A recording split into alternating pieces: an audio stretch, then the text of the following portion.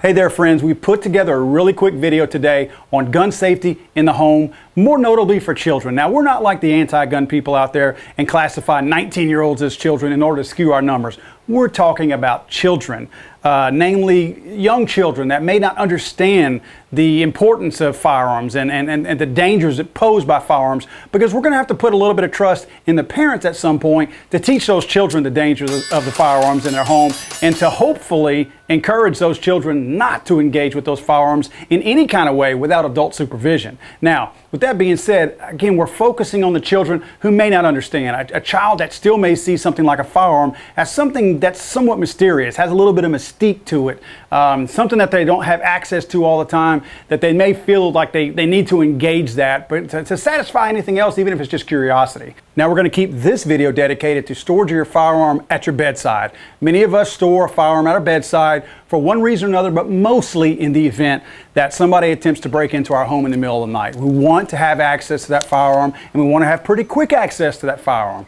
Here's some do's and don'ts that you might want to consider if you in fact store firearms at your house now and you have little children. And look folks, I have a special needs son. My son does not understand the dangers of a firearm, so I have to approach this in pretty much the same way because he doesn't understand the dangers of that firearm regardless of where it's stored and what it's stored for. Now here's a couple of ways I do not recommend storing a firearm at your home. Obviously, don't lay it on top of your bedstand. It's too easy for a child to just walk right up, grab the thing, and God knows what they're going to do with it once they get their hands on it.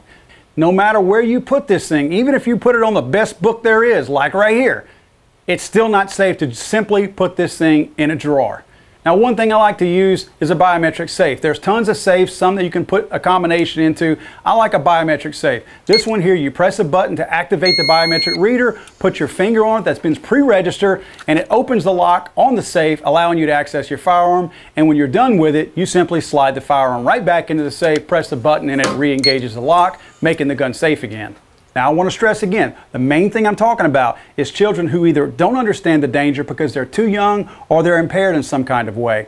That's what I'm really trying to focus on. We as parents have responsibilities as our children get older and understand things to implement gun safety in a really, really rigid environment to where they understand the dangers but also respect that firearm.